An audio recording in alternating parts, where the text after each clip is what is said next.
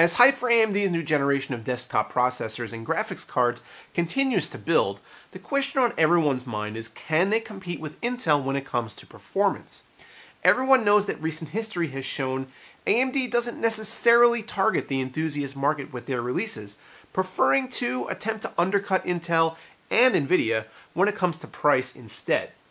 Hopes are high that Ryzen will actually turn out to be a performance beast and introduce some real competition to the market. But all this has gotten me thinking, when was the last time AMD was really on top?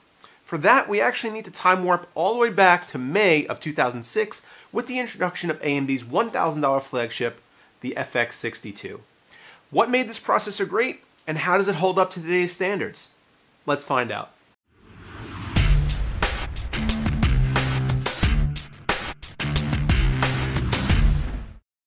Things were a little bit different 10 or 11 years ago.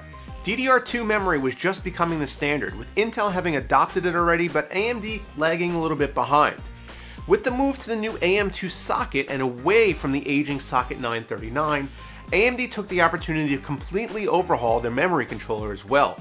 The AM2 platform introduced support for DDR2 800, which was by far the biggest change to the new generation of CPUs and motherboards, as the new socket actually only added one pin, up to a whopping 940. The thing that really pushed the performance envelope, however, was the fact that this chip was a true dual-core, running at a significantly higher clock speed than anything Intel had to offer at the time. In 2005 and early 2006, the majority of Intel's lineup consisted of Pentium 4 chips, single-core processors whose original introduction was in 2002.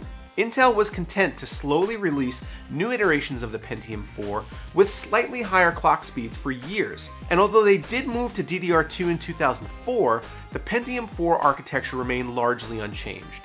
Yes, hyper-threading was also introduced along the way, but logical cores do not equal physical cores when it comes to raw processing power. When AMD introduced the socket 939 FX-60 in January of 2006, and then the FX-62 4 months later, it finally gave Intel the swift kick in the pants they needed to move forward with their now venerable Core line, the Core 2 Duo. Yes, dual-core Xeons existed before this, as did dual-core mobile chips, but the bread and butter of Intel's stack at that time was their desktop line, and they were certainly feeling the pressure from AMD beating them to the punch by a significant margin.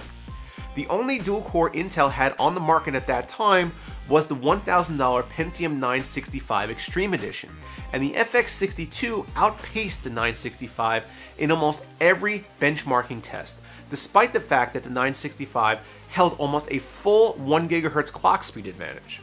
In fact, in a 2006 article, PC Perspective said there is no doubt the FX-62 is the fastest desktop CPU we've ever tested, and PC Magazine ran a headline that stated the FX-62 reigns king.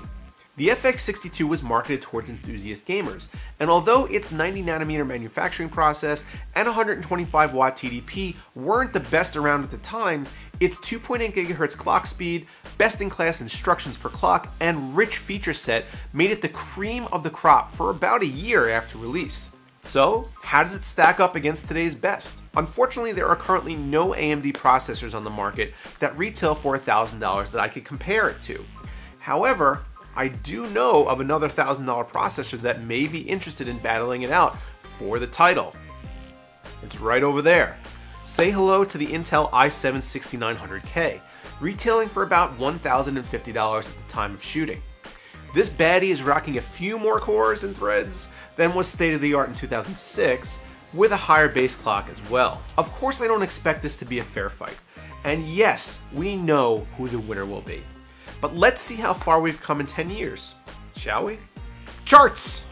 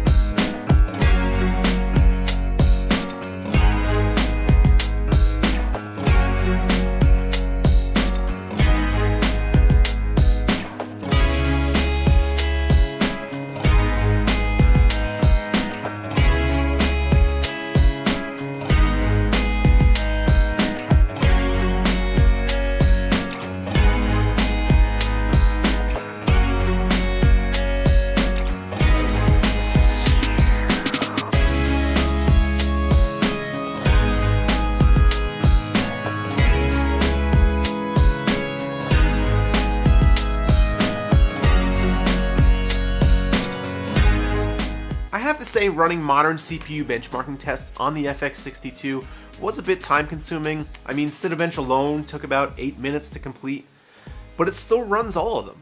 It still finishes all of them, and it never hangs its head while doing so. Of course, this isn't really a chip that you can reasonably still use for modern gaming, but when I had this up and running on my test bench, Chrome still loaded in a reasonable amount of time. I was able to fairly easily download and install some new drivers and benchmarking programs, and I ran into exactly 0 issues while setting things up.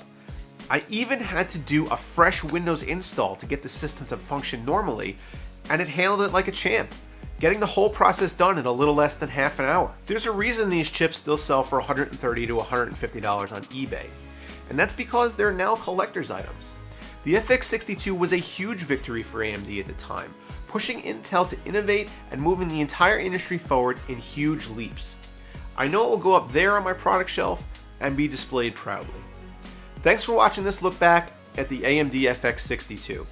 Don't forget to get subscribed to the channel, and I'll see you next time.